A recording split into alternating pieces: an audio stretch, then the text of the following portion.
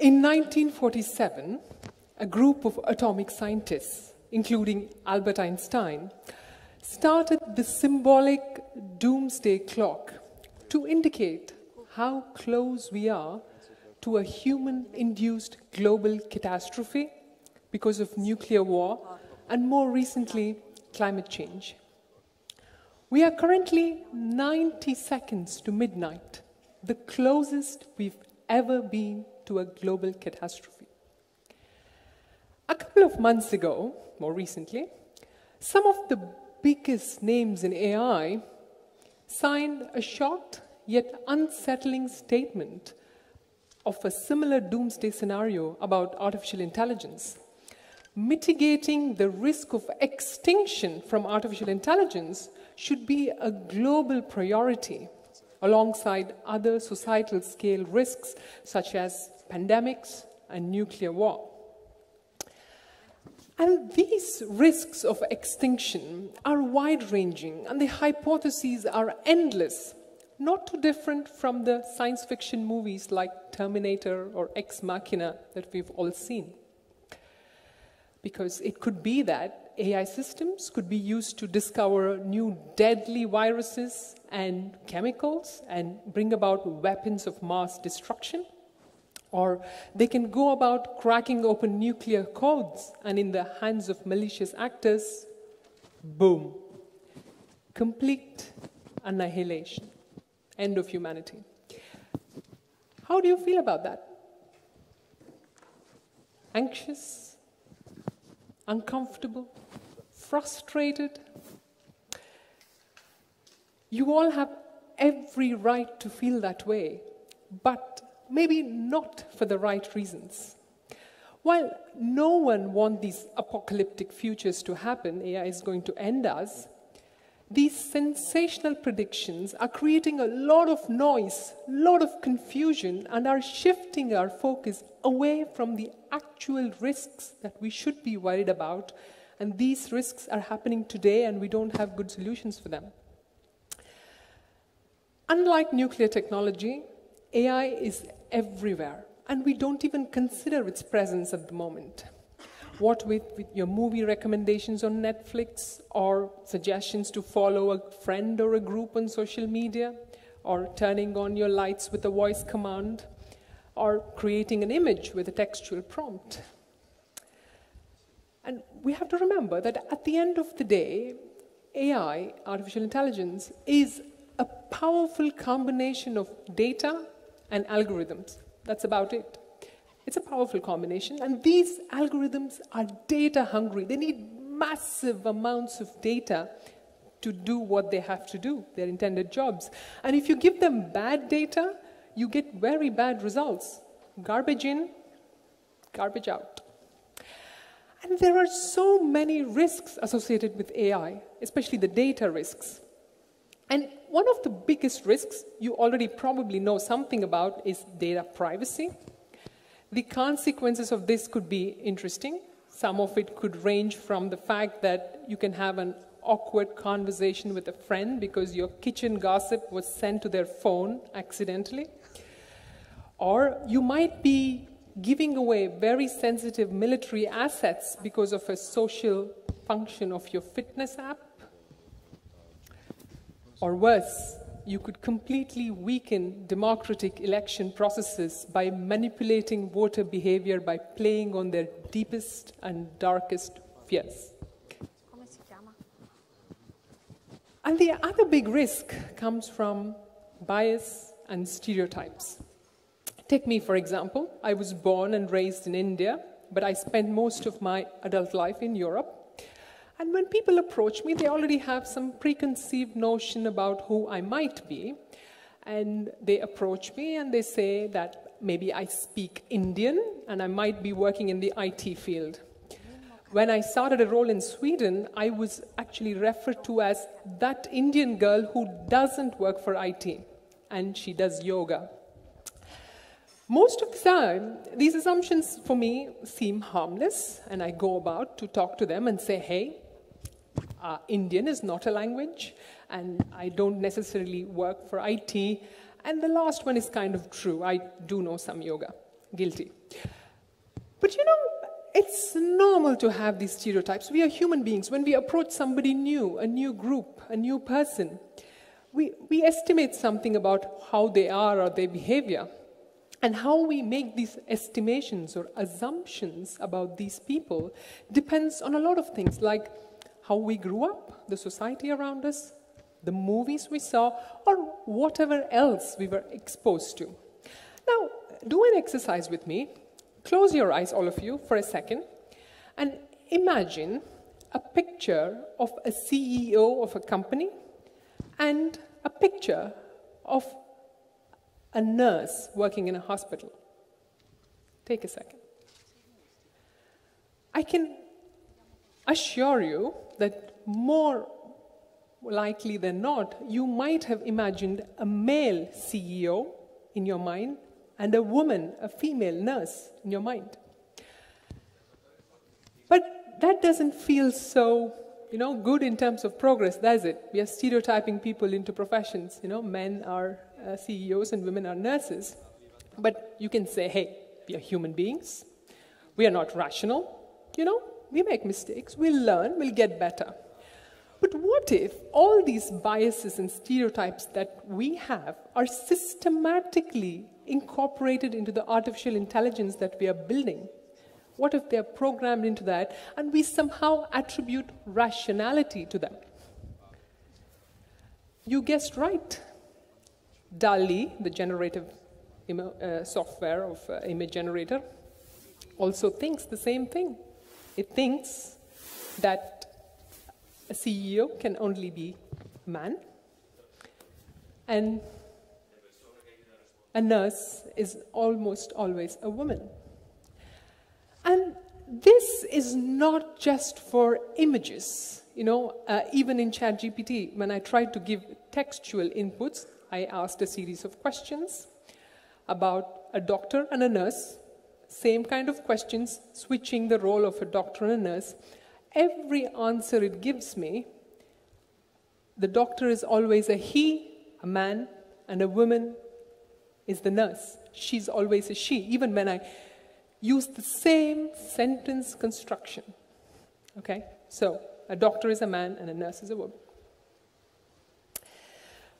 And these biases can cause real harm because a predictive policing algorithm, an algorithm was developed in the US to predict if somebody would commit a crime in future. It's called the risk of reoffense. And this algorithm was so biased that it was giving a very high risk of reoffense for a black woman compared to a white man, even though the white man had much more serious criminal record against him. That's systematic bias we are programming into AI systems. And not too far from this is actually a big issue is incomplete or non-representative data. We call it the data gap, gender data gap, or any other data gap, where I can give you an example. Like men and women, they have completely different symptoms for a heart attack. Men might have constricting chest pain, while women could have back pain, for instance.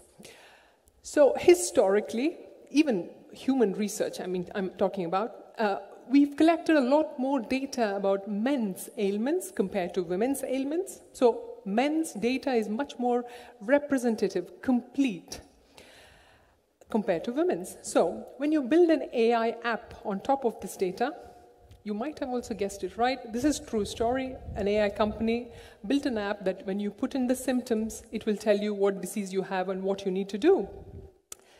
For a man, it immediately told that person, rush to the hospital, this is a heart attack, don't wait home. And when a woman digited her symptoms of heart attack, said, panic attack, calm down. So, and in this case, data gap can literally cost lives. So the importance of data, I cannot stress this enough. And relating to these risks that we are talking about, another big one is that of inclusion and equitable outcomes, of who actually benefits from this progress. Even ChatGPT, I'm using this example too much, but it doesn't work so well in languages that are not English. It's very English-centric because we don't have enough data about other languages to train it so well. You know, you need large amounts of data. This will create a lot of problems, not just in terms of economic benefits, but also the cultural identities of, you know, populations in a digital future. And not to mention the very high costs of training these models. People don't realize the environmental impact and the cost that goes behind training these large language models or generative models, from hundreds of thousands of dollars to millions of dollars, and the huge environmental impact of the computational power behind this. So every time you're using an app based on AI, there is a big environmental impact, and these are the risks we need to be talking about today. No one is. We don't have enough solutions for that. And that's the noise we need to cut through, because these risks are so current compared to the hypothetical bombarding situations. And honestly, we could use this brilliant technology for so many glorious futures where AI could be our ally, a brilliant collaborator to fight against some of the grand and wicked problems we face as humankind. Because I can give you a utopian scenario for every apocalyptic scenario that you can promise me with, even the ones I started with. Take, for instance, drug discovery. Discovering new medicines takes more than 10 years because it's very hard to find new medicines for diseases. But with AI, you can do it in 30 days, less than a month. Imagine the possibilities for rare diseases, neglected diseases, and a whole frontier of personalized medicine with AI. The United Nations has big hopes for AI. They think that they even have written a report that it can help in their peacekeeping efforts because it can predict conflict. It can help them to translate, understand the local situation, engage with the stakeholders, and, you know, also facilitate rescue operations more easily. And experts believe that AI is an indispensable tool in our fight against climate change because its computational power will help us to understand the enormous and complex climate data sets and variables and interactions to predict what's going to happen and how to work with that. And not to mention, you can also use it to, you know, find climate-friendly materials.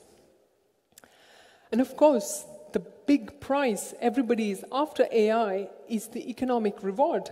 PwC predicts that AI will contribute $15.7 trillion to the global economy by 2030. It's a few years from now.